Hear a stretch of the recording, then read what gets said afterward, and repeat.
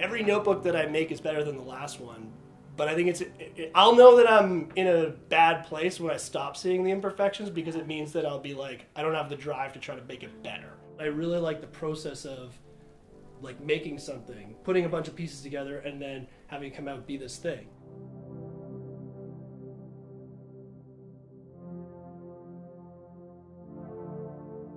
I'm Alistair MacLellan. I'm the owner of MacLellan Books, and I make notebooks and other stationery products, and I print and bind books with text in it for indie authors.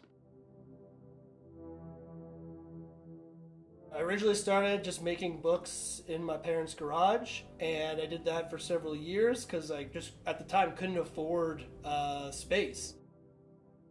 I really try to find materials that I can use in a way that allows myself to separate my product from maybe the mass-produced product that you find on the shelf of like a big box store.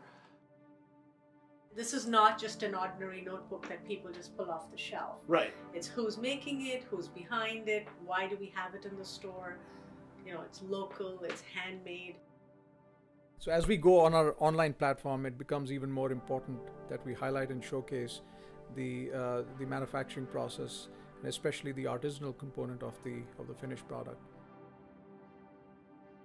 I like to consider myself a craft manufacturer, and I like the fact that you can come to me and say, hey, let's do a red cover this time, and I don't have to be like, okay, we can do a red cover, but I have to print 10,000 of them, otherwise it doesn't make sense. I can be like, no, let's make 30 special notebooks, and only 30 will exist in the entire world, and someone gets to have something that no one else has.